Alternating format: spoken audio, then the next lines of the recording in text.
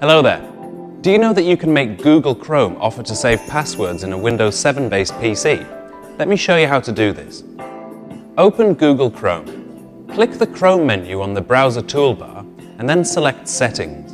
Scroll down and then click Show Advanced Settings.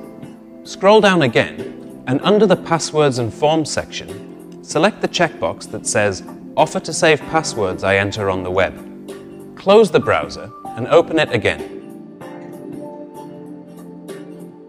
Log in with your account ID on any website, and now Google Chrome will offer to save your password. See, this wasn't hard at all.